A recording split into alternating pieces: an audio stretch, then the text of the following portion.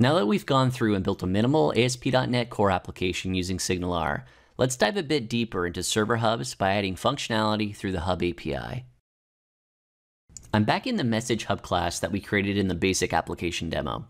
This class extends the Hub abstract class that's provided by SignalR. If we take a peek at its definition, we can see there are a few virtual methods we can override. In particular, there's the onConnected async and onDisconnected async. I've overridden these in our base class, and we're not doing anything with it yet, but you can see how this may be useful for knowing when a connection is made or when a connection is terminated. When looking at the Hub abstract class again, there's also a property called clients. Let's explore that a little bit more. When I was creating the demo application, you can see that I specified clients.all.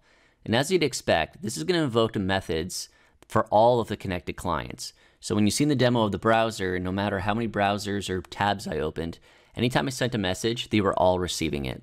But we can actually send specifically a message to groups or the individual caller itself. I'm going to create a new method called sendMessageToCaller.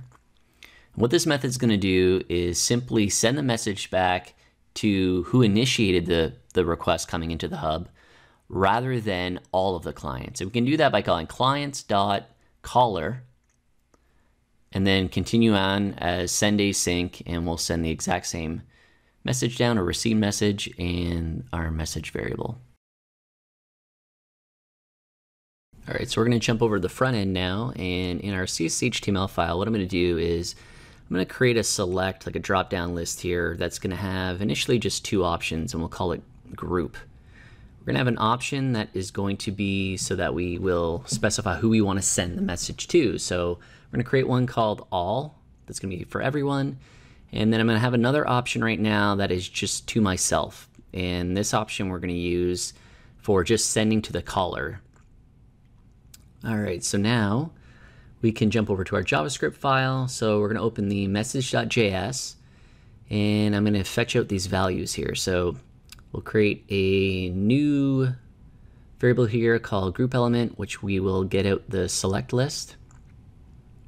We call it group, and then we can get out its actual value by using that element and looking at the options, the selected index.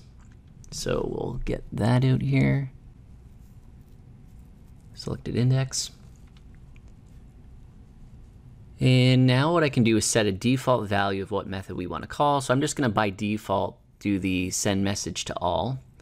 And then we'll check to see if the group is actually set to myself. If it is, then we'll change method to be send message to caller, which is the new method we created in our hub.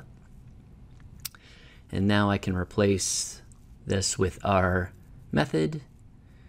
And that should be it.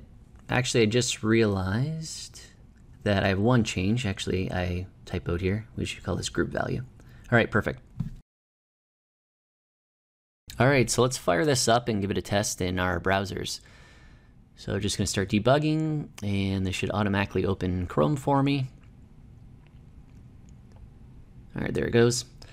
So what I'm gonna do here is we'll duplicate this tab so we can put this side by side so we can see two windows open together.